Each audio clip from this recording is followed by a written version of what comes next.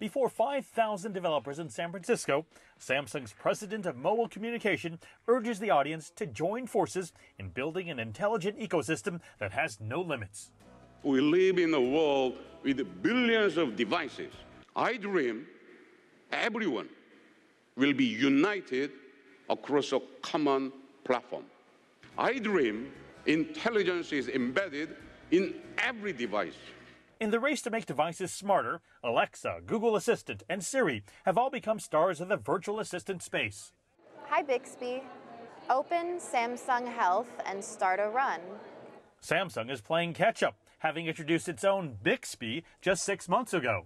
None of the voice assistants are great. Alexa's pretty good. I think it's probably arguably one of the better ones, but there's still challenges there. All of them are still limited by, sort of a single command response. We don't really have conversations with any of them yet. Turn on the vacuum. Samsung is working to put Bixby into the devices of both its partners and its own vast product line.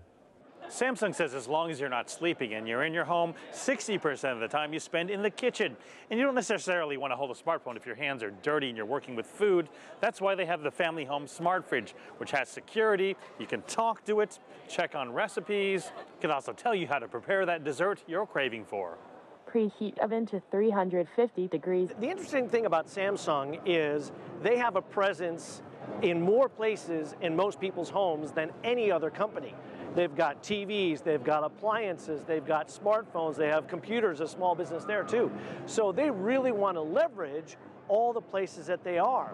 Now they're trying to bring together all this intelligence and then unite them behind Bixby as the means of interfacing all of this. Samsung is even taking Bixby to devices that are not smart, like this old speaker which has no network connectivity. Hi Bixby. Who is the best point guard in the NBA? NBA GM survey. Stephen Curry as best point guard. Samsung CTO connected the speaker with this prototype dongle that's embedded with a microphone and Wi-Fi capability.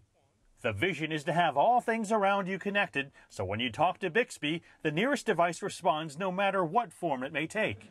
Hi Bixby. Show me the video from the last SDC event.